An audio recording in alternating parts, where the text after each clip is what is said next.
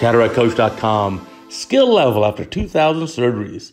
This video shows what's possible with dedication and drive. Our guest surgeon here is Dr. Ricardo Cabrera from Mexico, a very talented surgeon. So you can see here making both incisions at the same time.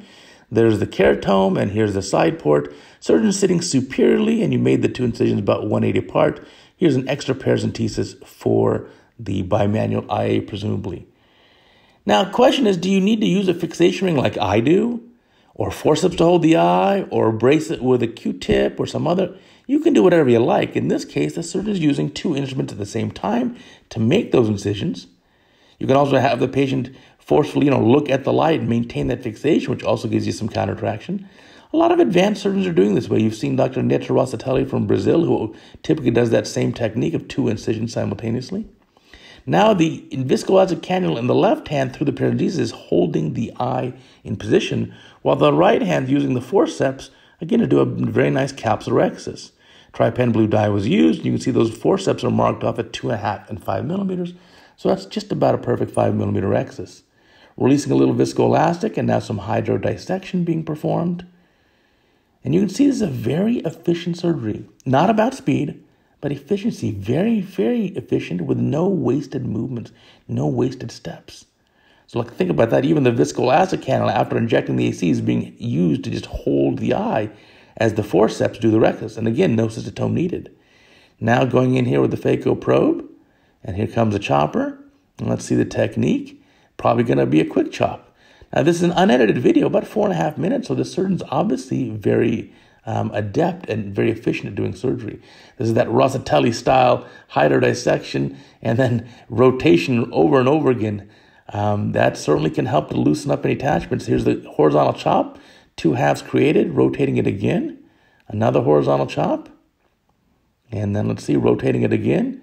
Boom, just like that, 4 quadrants. You're 2 minutes into the surgery, and you already have 4 quadrants created. So obviously, it's super efficient. And now removing the quadrants is very easy. Quadrants are removed, another little sub chop if you need to. You already have half the nucleus out of the eye. Rotating it. Look at the simple things too. Look at the good draping. How the eye stays in primary the whole time. The surgeon is in total control of this case, and the surgeon is very relaxed. Now for epinuclear removal, mostly vacuum, barely if any phaco energy, and again freeing up that whole epinuclear shell to aspirate it out pretty efficiently from the eye. Now, despite all that rotation, there's still significant cortex. That's easily removed with a bimanual irrigation aspiration. And this is the time where you have your technician loading up the lens. So the technician can load the lens for you after switching over to the irrigation aspiration. Here's the bimanual IA hand pieces.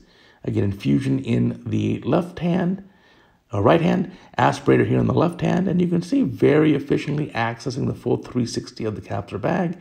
Then, of course, these hands can be switched. Interesting. Look how efficient this is. Infusion in the right hand now, correct? And now for the second half, switching hands, infusion's going to go for the left hand. Why is this important? Watch this. When the cortex is removed, he's going to use hydroimplantation. That left hand stays in the eye, infusing the eye with balanced salt solution.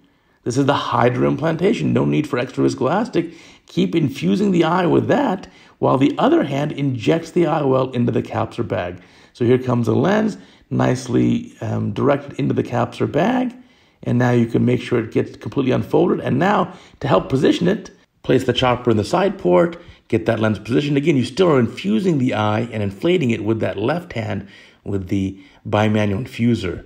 And that looks good. That's the irrigator. And now you're done. You can seal up the incisions here. Lens in good position. Beautiful overlap. Really nice case. Now, if you're learning cataract surgery, do not be intimidated by this. Rather, be inspired.